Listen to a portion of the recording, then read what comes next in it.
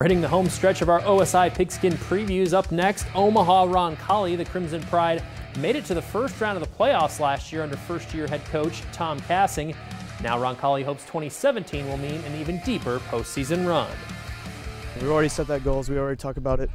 We want to duplicate that success and then go farther than that. I think our experience is what's going to help us. You know, this year we've had another year under our belt, and I think that's going to really help us this year. Our motto is, if you want something you've never had, you must be willing to do something you've never done. So we all want to get to the second round of the playoffs, and from there we will establish new goals. Roncalli returns 7 starters on both offense and defense this year. The Crimson Pride opened the season against Nebraska City on Friday. And Friday is also our first OSI game night of the season. For all your highlights this year, you can once again head to omahasportsinsider.com.